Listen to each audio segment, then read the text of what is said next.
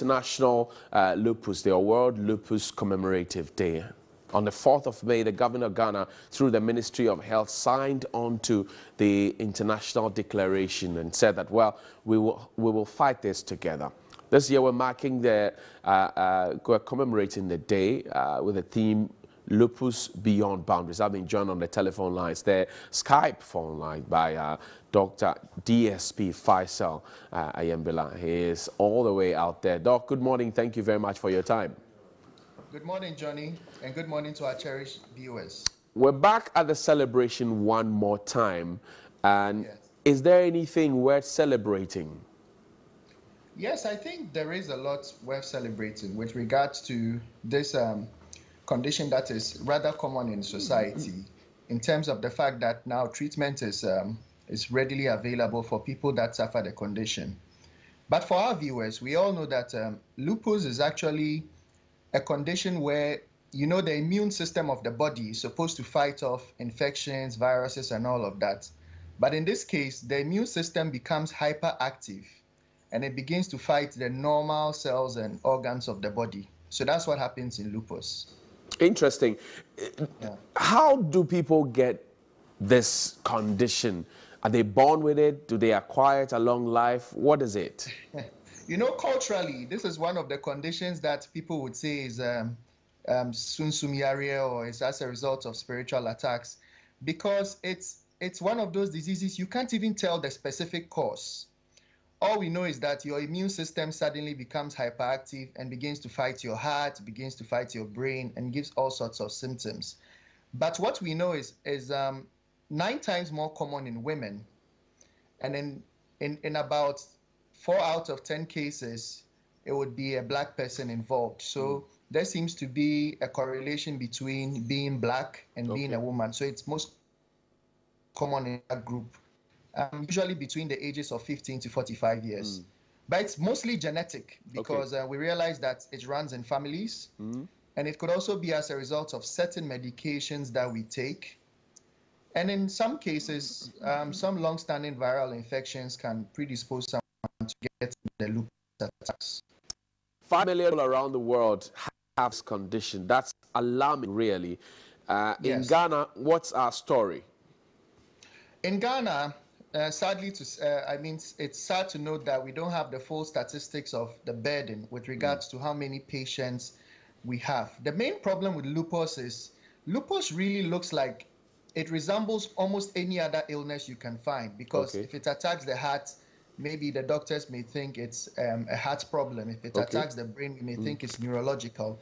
So we are unable to quantify the number of cases we have. But currently, we know that the trends are point towards a rise in the number of cases. And luckily, we are able to diagnose more lupus cases in most of the secondary and tertiary facilities in the hospital. And a good number of our patients have been put on medications. And so I would say there is a lot of hope, and it's worth celebrating. Let's talk about the impact lupus has on persons who are affected by it. First, the psychological bit, and then we can talk about the medical bit. Yes, psychologically, as you can see, Johnny, this is a long-term condition. In the sense that once you are diagnosed with it, chances are you have it for life, and you are always going to be sick and have all these symptoms from time to time, regardless of how good the medication would be. And so it takes a psychological toll on yourself, and people around you must also be sensitized to know that you have this condition you are battling with.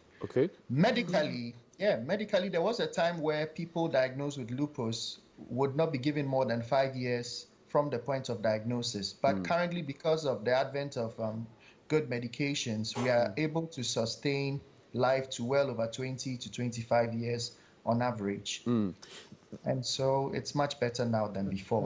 There's a call, just like we'll have for dialysis, to have lupus on a national health insurance scheme, so that persons who are suffering from that or have that condition will have to benefit from the scheme. Is that an opinion you want to agree with? I personally would agree with this. You know, in medical jargon, we would say that lupus is the disease of 1,000 faces, because as I've mentioned earlier, the symptoms vary from any point from head to toe. You could have symptomatology. Right. And so I would say that considering the gravity of the condition, people who suffer this rare genetic condition should be able to, get some of the funding from the NHIS to purchase medications, which are also very expensive. Right. So it's a right call. It's a call in the good direction.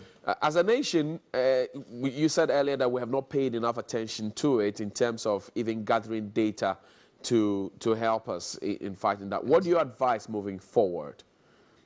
Moving forward, I think the main way to look at it is a 2 or 3-pronged approach. First of all, we should improve diagnosis.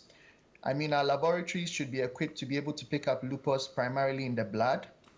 Secondly, we should have more awareness and sensitization, like this good program has made available this morning. We should be able to tell people about this rare genetic condition. Right. And thirdly, we should know that it's not contagious. And so if someone has lupus, it doesn't mean you can't get married to the person or you shouldn't get close to the person. It's not one of those diseases that would move from one person to another. And so I think these are the 3 main ways we could look at it, and holistically we could be able to tackle the problem. Doc, I thank you very much for your time this morning. You've been very, very resourceful. Thank you very much, and thanks for having me once again. Right, and that's DSP Dr.